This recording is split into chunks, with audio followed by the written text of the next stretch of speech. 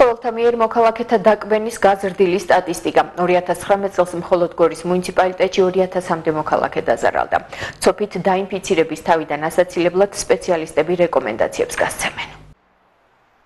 შიდა ქართლში ცხოველების მიერ დაკბენილ დადორბლი მოქალაქეების რიცხვი ყოველწლიურად მატულობს. გორის მუნიციპალიტეტის საზოგადოებრივ ცენტრში აცხადებენ, რომ გასულ წელს ძაღლმა 1800-მდე მოქალაქეს უკბინა, რაც ცოფის გავრცელების საშიშროებას წარმოადგენს. ცენტრის ხელმძღვანელი მარიამ გიუნაშვილი მოსახლეობას ძაღლის კბენის შემთხვევაში რეკომენდაციებს აძლევს.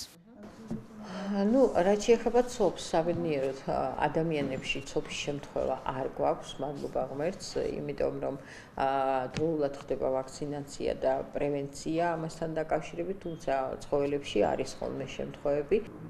დაკბენის შემთხვევაში იქნება ძაღლი, კატა, არის ხოლმე ზამთრის პერიოდში, ხშირი არის თაგვის ნაკბენებიც, არის გარეული ცხოველების სხვა ნაკბენებიც. ასეთ შემთხვევაში თვითონ არამცი უნდა მოხდეს ჭრილობის დამუშავება სპირტით, იმიტომ რომ ფიქსირება ხდება მერე ამ რhabdovírusის ცოფის გამომწვევის. ამიტომ შეიძლება რომ საბნიანი წყლით მოხდეს ჩამობანა, მაგრამ უმჯობესი არის რომ მიმართოს სამედიცინო დაწესებულებას და იქ მიიღოს კვალიფიციური დახმარება.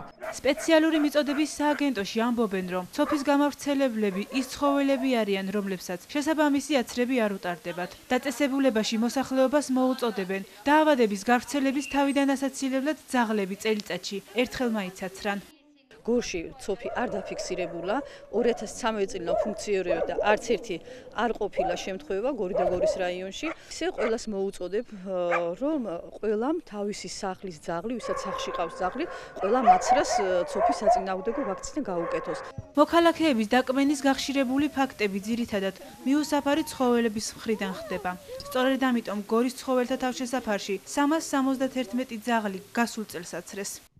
ჩვენთან შემოსული ყველა ძაღლი ოპერაცია, გასტერილიზაცია, კასტრაციის შემდეგ, გამოჯამრთელების შემდეგ გადის ქუჩაში. ქუჩაში გასვლამდე უტარდებათ ანტირაბიული ვაქცინა ყველას აბსოლუტურად, ვისაც ვაბრუნებთ. მაგალითად, 2019 წლის განმავლობაში მთელი წელიწადში გვყავს ცოფზე დამუშავებული 371 ძაღლი მყავს აღრიცხული, რომელიც არის ცოფზე აცრილი, ქუჩაში დაბრუნებული.